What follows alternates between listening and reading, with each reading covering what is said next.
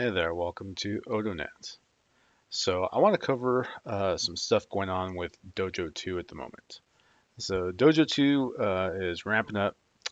They are on, I believe, Beta 3, or Beta 3 is coming up pretty soon. But there's a lot of activity happening on Dojo 2, right?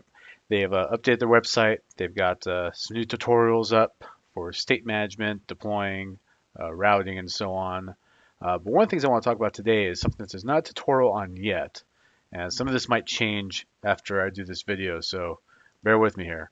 But that is exporting your widgets out to web components, right? So if you're not familiar with it, web components are a way for you to create these custom elements that look just like HTML, and the spec is supposed to be able to just be able to import these elements, and they will work across all your applications like magic, right? Everything is like magic. But what's really cool is that you can do this with the Dojo build tools that are part of Dojo 2. You create your widget, and you write a little function to export that widget as an element. Use Dojo CLI to do a build of that widget, and you end up with a series of files, your HTML, which is the widget itself, along with the JavaScript, the CSS code, and then the vendor code from the Dojo library itself, right? And you just do something on your page that looks like this, and all of a sudden this little DOM element here is going to turn into your magic little component, right? So, all right, so let's get into it and talk about stuff you have to do.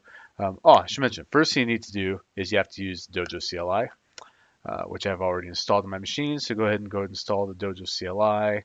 Again, this is all still under some development. So you see here we're at 2.0 beta 2.3. Right, so some things may change, and since I first started using Dojo 2, things have changed on me every now and then, kind of surprise me, but it's okay, it's cool. So let's do a Dojo create app, and instead of calling my web comps, I'm gonna call it I'm gonna create a Twitter widget, and I'll call it Twitter comp. All right, so I'm gonna go ahead and let the Dojo CLI do its thing and create my application for me.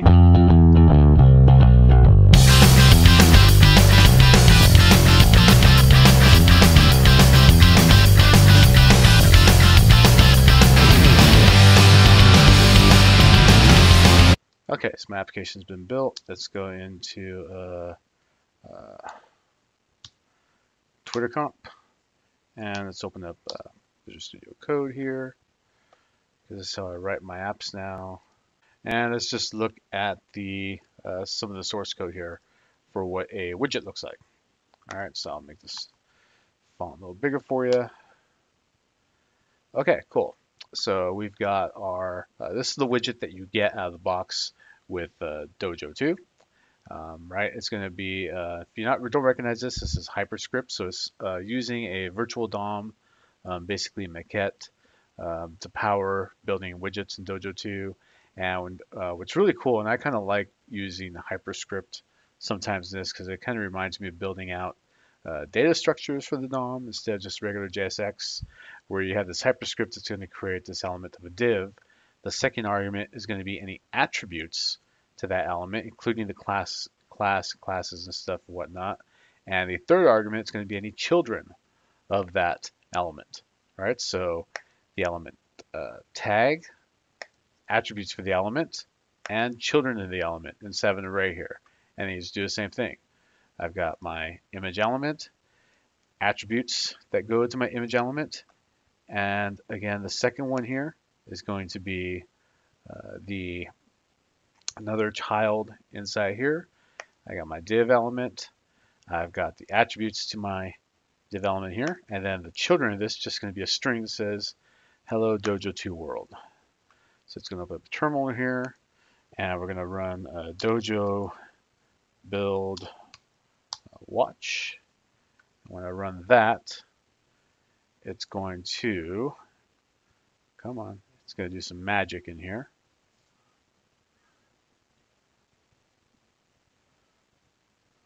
So let's go to my local host 9999.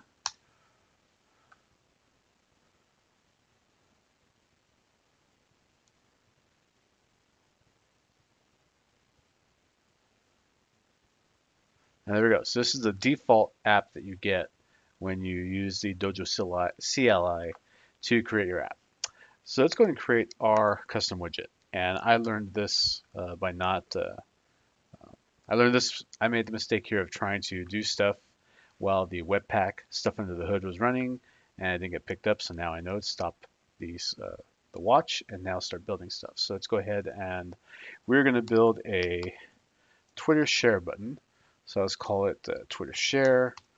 Make a little TypeScript file. Now, of course, I'm not going to write all this stuff in front of all of you. I've done it already. I'm just going to copy paste stuff in, but I'll explain what I'm doing here. So I'm bringing in the core pieces I need. So I'm bringing in the V method from Dojo widget core, the themable stuff, the widget base, right? And then I've got this thing here. I'm not bringing in my CSS stuff. Well, heck, what's going on there? Talk about that in a second. So then I have my interface for my widget. It's just going to have a property name called handle. It's going to be my Twitter handle. It's going to be part of this widget. All right, so then I have my render method here.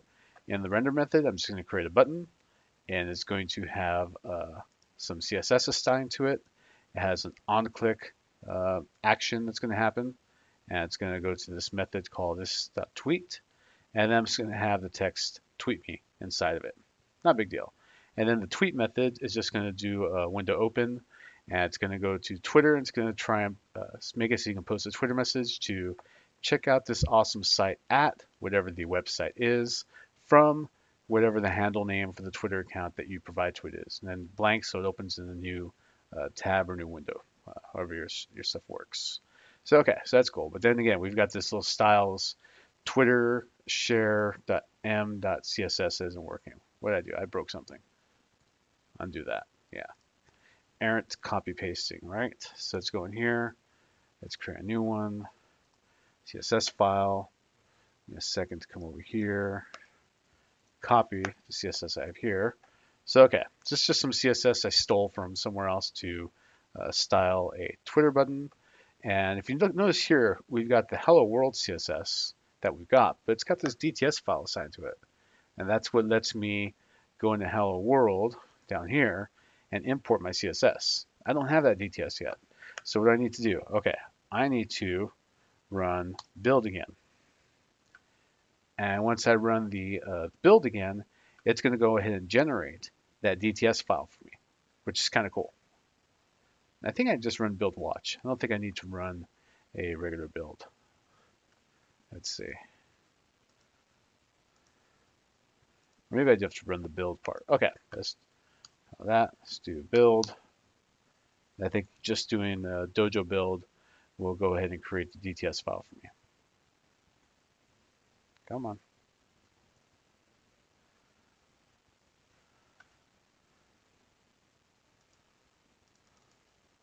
That's weird. This did this earlier.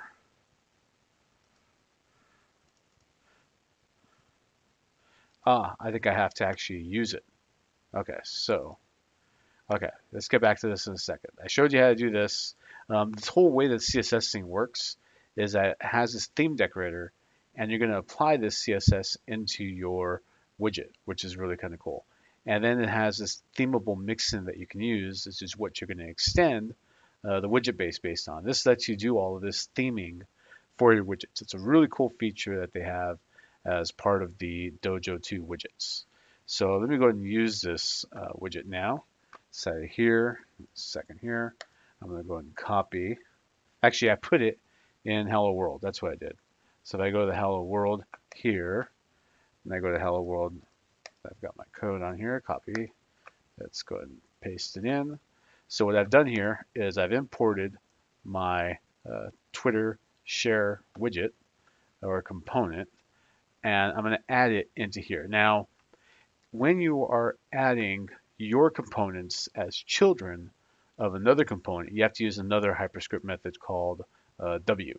I forgot what W does or why specifically I have to use it. I think it's just a way of being able to render other components instead of creating a component from a string tag name, right? So the child under here, I removed hello world, and I'm going to go ahead and render my Twitter share button. I'm going to provide the attributes I need. which is my handle, right? These are the properties I'm sending to my component, and that's my Twitter handle. And then I'm not going to give any custom classes in here. I'm sorry, no children for the widget itself. All right, so let's save that. So now I do a build. I think because now that I used it in this file here, and this file here is being used by the main TS, yep, there we go. Now it created my DTS. So that's what I had to do. So I have to actually, it has to actually get picked up as a dependency from the main file that I'm building. So now that I have that, the little error that I had over here goes away, because now I can bring in the CSS in here, and you actually see that if I do CSS dot, I've got the class name that I was using. Pretty cool. I really like that. That's neat. Okay, so now we've got that. So okay, all this stuff, let's go ahead and run it. Let's do Dojo build watch. And it's going, it's going. Okay, so now I can just go over here to this one, it's refresh. And you can see I've got a little tweet me button over here.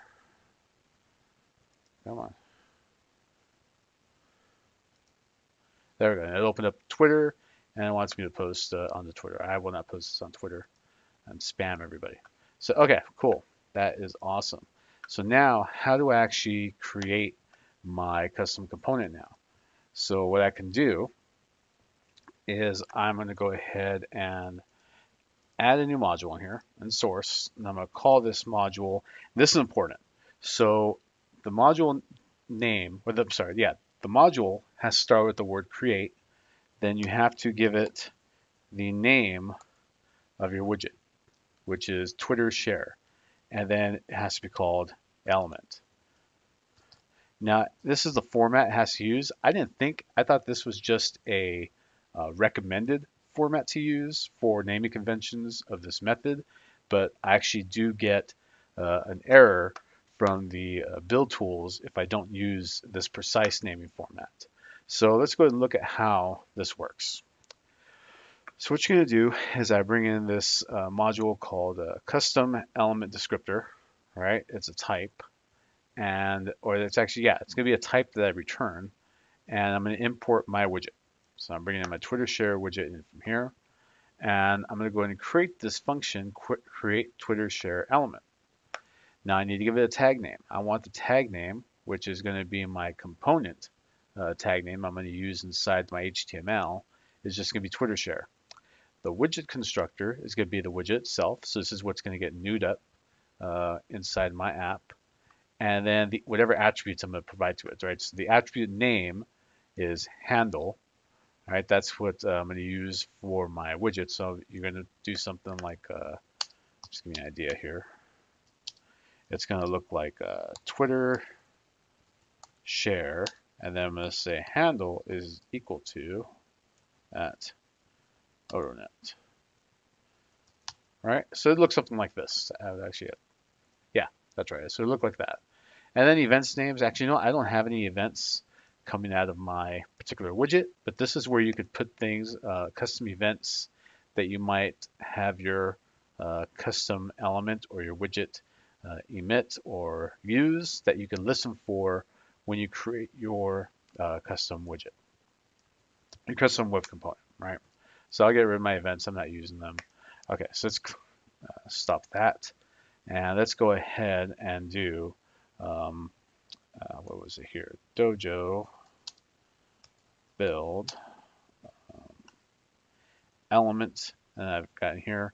And then so you want to use the argument dash dash element when you do the build, and say that's going to be equal to whatever this function module that you're using to just create element here, right? So I've got my create Twitter share element. So I run that. I'm going to let this build go ahead and do its thing. And then while that's happening, actually let's just see what it does. Dun-dun, dun-dun, dun-dun, dun-dun, dun-dun, dun-dun. Come on. You can do it. Awesome. No errors. All right, cool. Okay, so I put my little test app. Put a little test page in here. So what I need to do, and this nailed me for a while. I couldn't figure out what was going on. I need to put this native shim from web components for custom elements in here, or else it's not going to work. I had a lot of trouble with this when I first tried this. Trust me, just add this native shim in here and you'll be good to go. Then what you do is you add a link in here. It's going to import your HTML. Now when you do that, now this is going to work. So here's exactly what I did. I put my Twitter share button in here, the ID Twitter. I give it a handle with my Twitter handle right here. That's all I got to do. And actually, I don't have any custom events coming off of this one.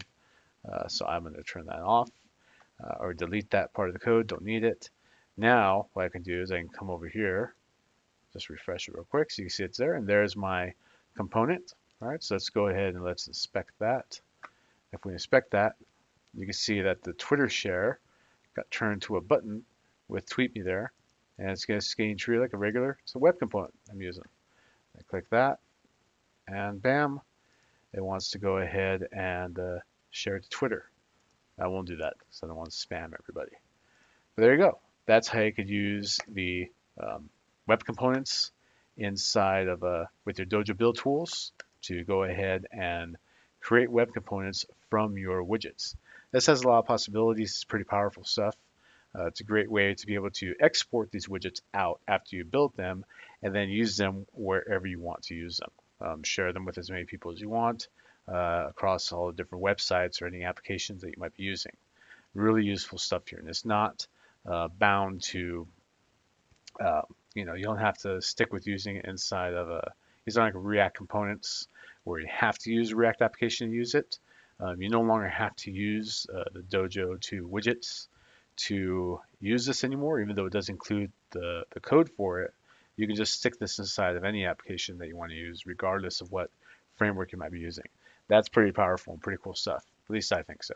So check out the documentation here. Like I said, the one thing that wasn't mentioned in the doc about doing the web component stuff was adding this native shim in here. And 1 second here. So yes, the one thing that wasn't mentioned in the docs that threw me off for a while was I needed to add this native shim in here to be able to get my web component to work. So I don't know if that's just because Chrome didn't fully support them or not, or there's some other stuff going on there. But once I did that, I was good to go. Thanks to Anthony Gubler, sorry if I'm mispronouncing your name there, for giving me an example of doing the custom elements in GitHub here. He sent this over to me after I had some questions and showed me how to do the elements and everything. And I was able to, if I look over here, I saw that he was putting in the shim here in his custom widget. So that helped me get things going a lot too. So yeah, I would check out this sample too that he just recently put up if you're interested in looking at the custom elements using the Dojo 2 build tools. Definitely highly recommend checking that out.